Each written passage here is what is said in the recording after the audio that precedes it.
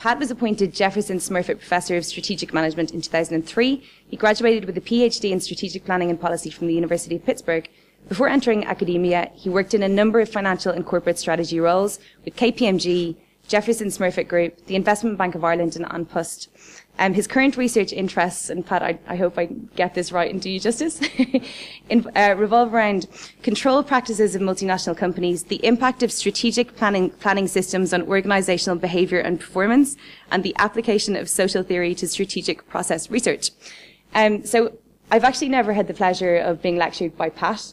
We first kind of met each other in a social capacity on the overseas trip to China, and then he subsequently coached me and our kind of class team to win the MBA AI strategy forum a couple of years ago as well, for which he deserves full credit. So I'm really excited to hear what he has to say tonight. Thank you very much, Pat.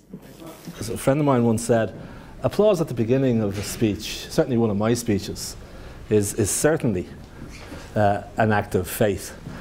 Applause in the middle, an act of hope, and applause at the end is definitely an act of charity. So I was just saying earlier, you know, and again, you know, in academia, I'm sure you know you're all MBA alumni, so you've interacted with academics a lot, and one of the things that academics tend to be very precious about is, of course, our titles. And Siobhan was very kind to identify me as the Jefferson Smurfit Professor of Strategic Management, so professor, very important. But I'm not sure whether you're familiar with Winston Hugh Auden's definition of a professor. Auden, the famous English writer, defined the professor as somebody who talks in somebody else's sleep. Hopefully we don't induce somnambulance or somnolence too quickly this evening. And what, you know, again, for those of you who know me, thanks for coming for the second speaker. But what I want to do is just run through a couple of slides around some notions around strategic leadership and perhaps how you develop strategic leaders in your organization, and maybe perhaps to look at some of these characteristics yourselves and think about, you know, how do I stack up against some of these characteristics. So really there's a couple of themes in the talk, and hopefully we'll tie them together towards the end. So, you know, two sort of concepts that are close to my heart.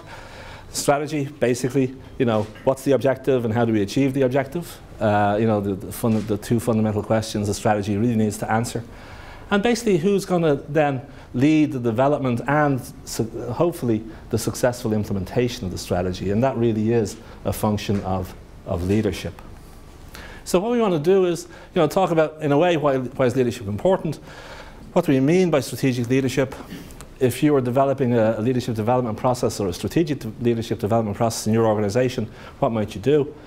And, you know, how might we design a system to develop these competencies? And we look at a couple of examples of companies that have tried to do some of these things towards the end. So that's the basic overview of the session. Okay? So, you know, just starting off with a quote, Adams, if your actions inspire others to dream more, learn more, do more and become more, you're a leader. And I want to sort of highlight some of these words as we go through the presentation. And in particular, perhaps towards the end, talk about learning. It would be remiss of me, as coming from an educational institution, if I didn't really speak about the importance of learning, and certainly the importance of learning in the context of leadership and leadership development. Okay? Now, I know you're busy people, so you don't have access to the works of Publius Syrus every day. But nonetheless, I think, you know, again, some of the quotes that I'd like to weave through and sort of parse my presentation along with would be around, you know, anyone can hold the helm when the sea is calm. Reason and judgment are the qualities of a leader. Leadership and learning are indispensable to each other, and innovation distinguishes between a leader and a follower. And I suppose these are sort of four quotes that I thought were interesting, and I think what I'd like to do, or what I will do, is we'll try and weave some of our presentation in around some of these quotes. Schumacher, in January 2013, very interesting paper in HBR, tried to identify sort of 6 facets or 6 characteristics of strategic leaderships, of strategic leaders, and the essential skills of strategic leaders. The first was, anticipate, challenge, interpret, decide, align, and learn. And in a way, what he was talking about with anticipation was, basically sensitizing our antennae to changes that are happening in the environment. So, he talks about talk to your customers, suppliers, look at fast-growing rivals and examine actions that puzzle you, attend conference events in other industries. So again, some very practical stuff about how to, if you like, enhance one's sensitivity to the world around us. Challenge, apply the 5 whys, the old, was it Honda or Toyota, where, if you ask why 5 times in succession, you eventually get to the root of the problem. So, encouragement around there. List long-standing assumptions about your business and ask a group you trust to see if they still hold true. Encourage debate. Create a roving position of devil's advocate, okay? And the emphasis here being on roving as opposed to the self-appointed devil's advocate. I don't know how often you've been at meetings where you hear the following refrain, well, I'll play devil's advocate because I'm really good at that. And that's great. And then a week later you hear the same thing, and a week after that you hear the same thing. And of course what happens 3 weeks later, 4 weeks later, 5 weeks later is the self-appointed devil's advocate is totally ignored. And that's potentially dangerous because the devil's advocacy role is important. It's important to challenge, it's important to critique, but what you want to make sure, of course, is that the position is roving and it's not the self-appointed narc who basically engages in the position. Interpret. When analysing ambiguous data, force yourself to come up with at least 3 interpretations. And the reason that's important is, and we'll come on to it in a few moments, is that we are hardwired to have certain biases in the way we make decisions. We are absolutely hardwired to do that, so therefore we will make error in decision making. So multiple interpretations can, if you like, help overcome some biases that we are hardwired to produce in our decision making. Decide. We're all decision makers, we're all managers, of course we know how to decide. But typically what we do to decide is we sort of decide around binary decisions. Or if we're developing strategy, we think of our objective and we think about what strategy do we need to deliver our objective, and we think about one strategy. And we don't think about multiple strategies or alternatives. And premature closure on a single strategy, okay, can again lead to sort of dysfunctional outcomes. Creativity is enhanced when we look at multiple alternatives and try and blend alternatives together. Align. Communicate early and often to avoid no one told me, no one asked me. Reach out to resistors directly to understand their concerns. Use structured meetings to understand concerns. I know our subsequent speaker tonight is going through a very significant process of alignment within the public sector. And yet, naturally there's resistance. And typically when we meet resistance, we try to avoid, or one pathology is to avoid it. But again, I think what Schumacher is trying to say here is, that really, you need to sort of directly address resistors to really understand their concerns and try to address them. And then, of course, learn. The old US Army trick, the AAR, the after action review. So after every significant action, there's a review. What did we learn from the process? What did we learn from the action? What did we learn from the practice? Okay?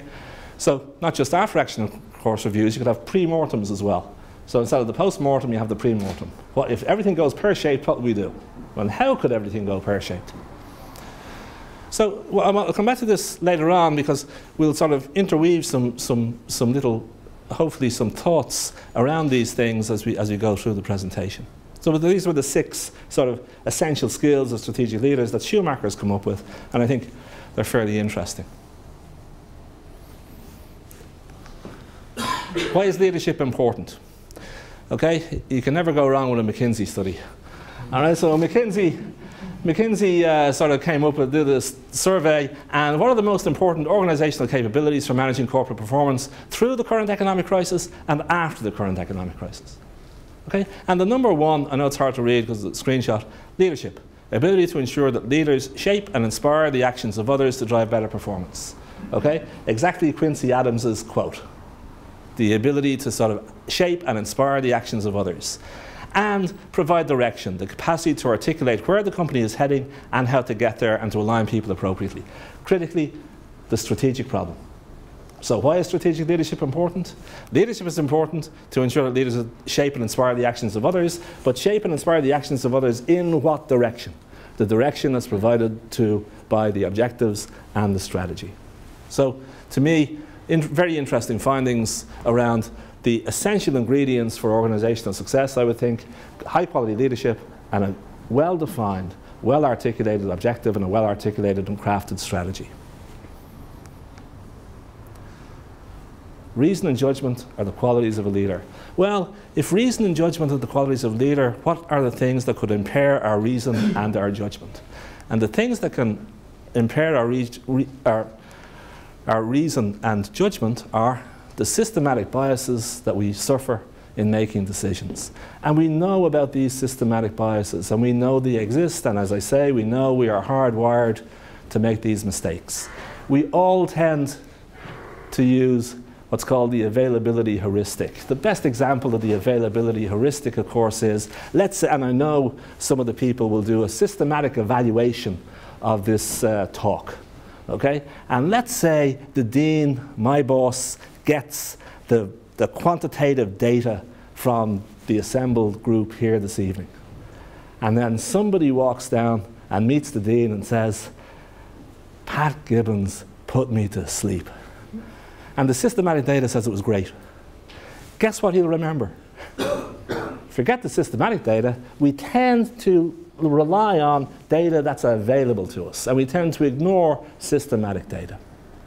We also have a tendency to look for data that confirms our presuppositions, and we tend to discount data that disconfirms our presuppositions.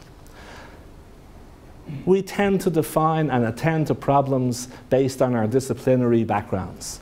So, the classic one about the engineer and the psychologist in the hotel, and the lifts are going up and down, and people are complaining about waiting for the lift, and the engineer is really trying to figure out how to accelerate the movement of the lift, and the psychologist puts a mirror beside the lift shaft, so that people don't attend to the waiting time.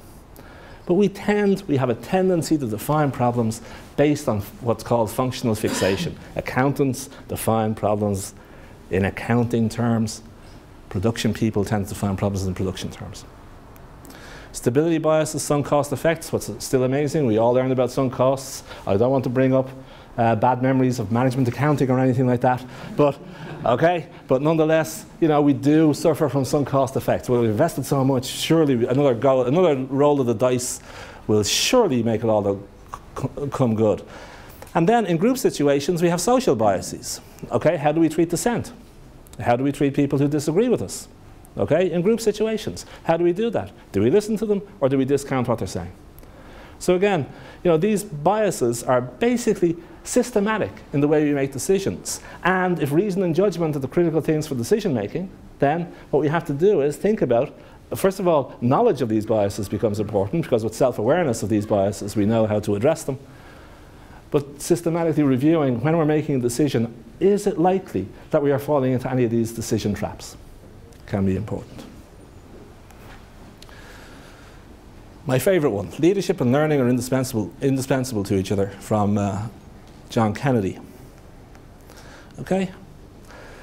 How many of us engage in the strategy development process? Or have ever engaged in the strategy development process in our companies? Sure. Thank you. Okay? Now, the one thing we can think about, and the one thing that rarely happens in most strategy development processes, rarely, I'm not saying yours, I just, in my experiences, that they're not seen as opportunities for learning. And learning about what? Well, learning about your industry, learning about your company, learning about what drives current performance, learning about how do we address future capability. In other words, typically our planning processes are far from inquiry-based. They are not directed at inquiring about these things. Instead, they're directed at maybe ticking boxes, maybe filling out forms, maybe getting the process done as quickly as possible so that we get onto the important stuff. Okay? But again, in thinking about strategy and thinking about leadership, I think what we have to do is overturn our traditional approaches to strategy development and think about, rather than filling out forms, rather than going through some sort of systematic, highly ritualized, time-bound process, how do we make it an inquiry-based process? In other words, how do we expand our knowledge of the universe of what's happening out there, what's happening in our competitors, what should we be doing in our company, what's preventing success in our company, and what really drives success in our company. Okay, so again, thinking about, you know, strategy as a learning process, but continuing this sort of learning, you know, some questions that we might reflect on after our strategy development process. What did I learn about my industry and its environment? What did I learn about my company? What did I learn about strategy? What did I learn about my team and its dynamics? In other words, at the end of any strategy development process, I think some of the reflective questions that we could be asking would really help us design better processes and hopefully design and execute better strategies if we approach the process, if we approach the problem, the strategy problem, as one that can be resolved through an inquiry process. Skip that. So again, the critical thing here, and the reason I want to bring this up is that, you know, how do we learn? Well, we learn from, you know, the after action review in the US Army. They have a concrete experience. They reflect on why it happened. Why did it happen? What happened? Why did it happen? They try to explain why things happen. And they try to think about what will they do differently next time. Okay? A good systematic approach to learning. One observation I'd make is, when do we normally do this? When do we normally go through this cycle? We normally go through this cycle when there's a big screw-up, when there's a big mistake. We have an audit, okay? But in fact, what we should be doing is, that's sort of learning from mistakes, which is vitally important. But it's equally important to learn from success, because we sometimes think after successful events, well, obviously things went as planned.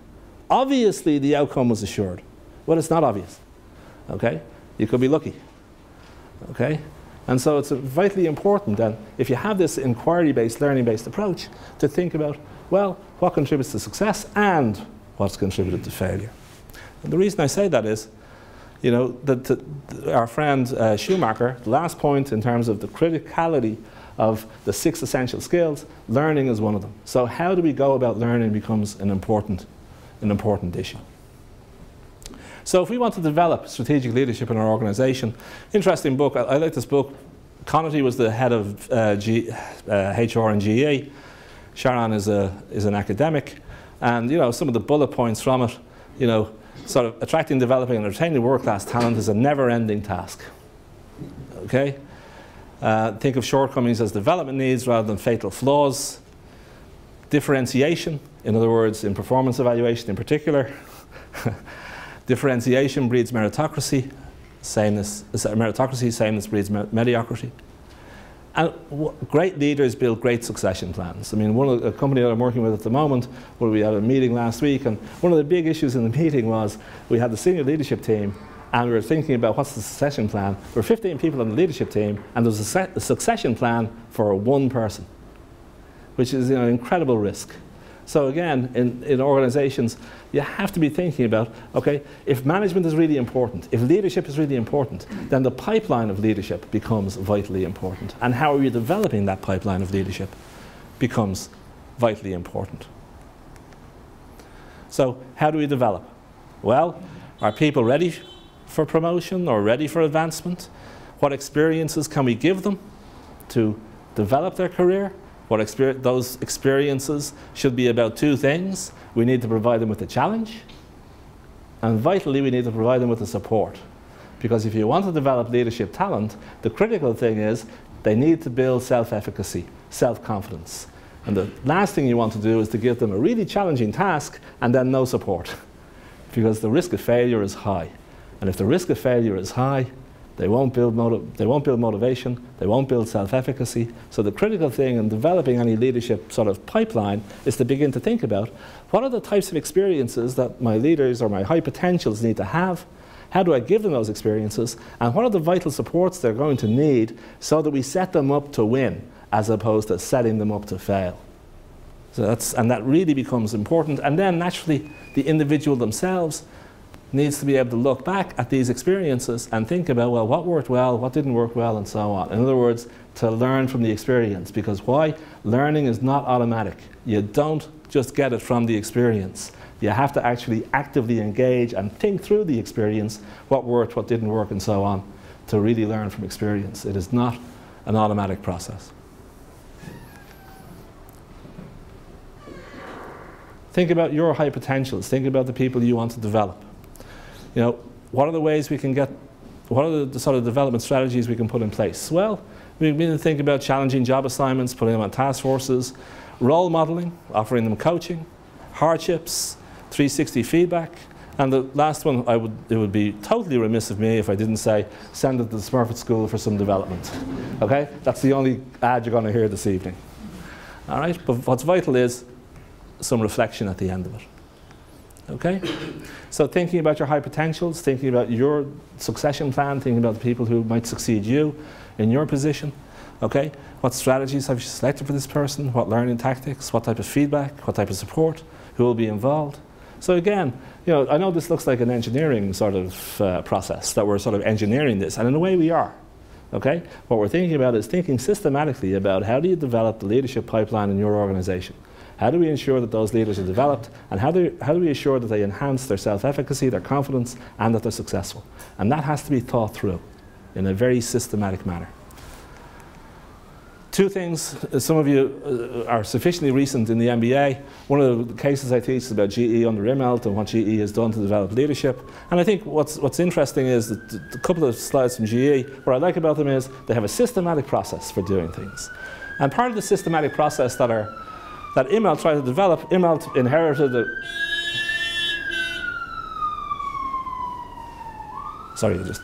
Immelt inherited a fantastic company from his predecessor, Welsh, but what Immelt decided to do was, rather than grow by acquisition, what I want to do is grow organically. In order to grow organically, I needed a different type of leader. And what he decided was, he identified a set of competencies that he felt growth leaders needed to have, and he did some research on this and so on. And the things he thought they needed to have was, first of all, the leaders needed to be externally focused, thinking about their markets.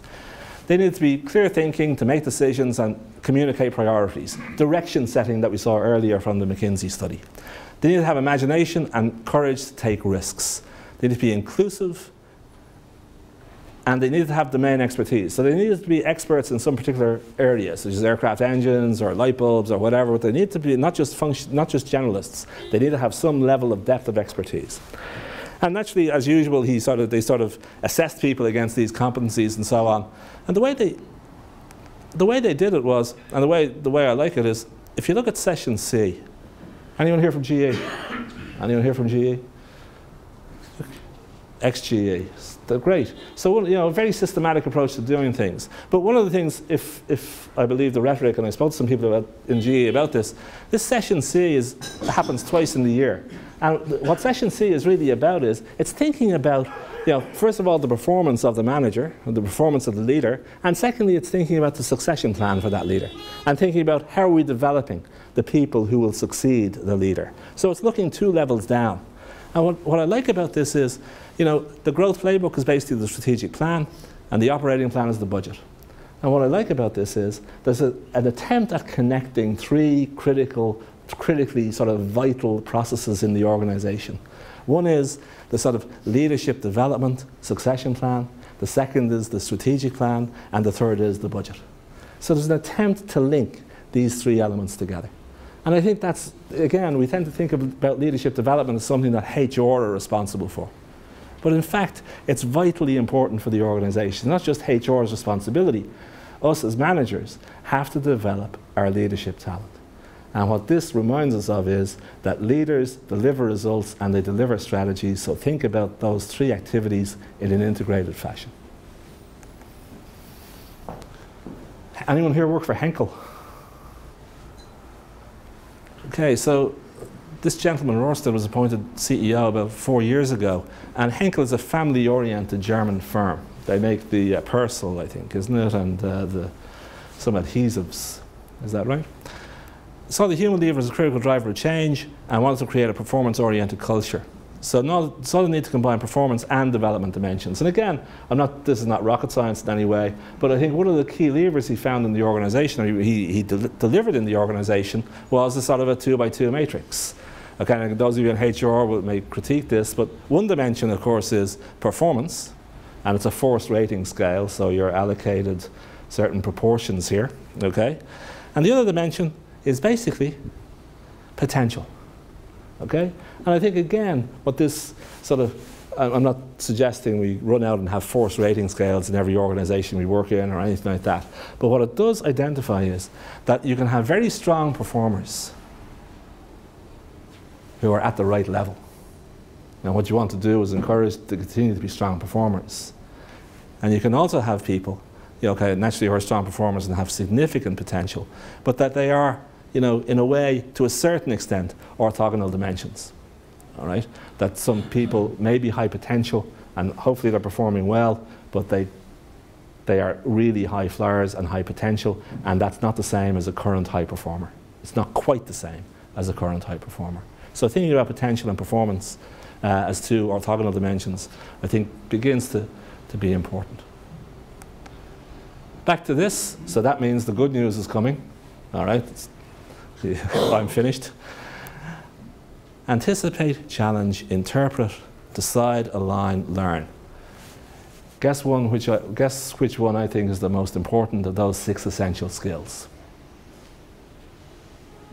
Go figure. Learn. Learn. Okay? And the reason learn is, I think, is the most important, because you can learn to align better, you can learn to decide better, you can learn to interpret better, you can learn to challenge better, and you can learn to anticipate better. But if you can't learn, there's going to be little change in any of these. So the ability to learn, the systematic ability to learn, to me, becomes the most important variable in your own development, naturally, and in leadership development more generally. And having a systematic approach to how we learn, so that we decide better, we interpret better, we challenge better, becomes vitally important. Thanks a lot.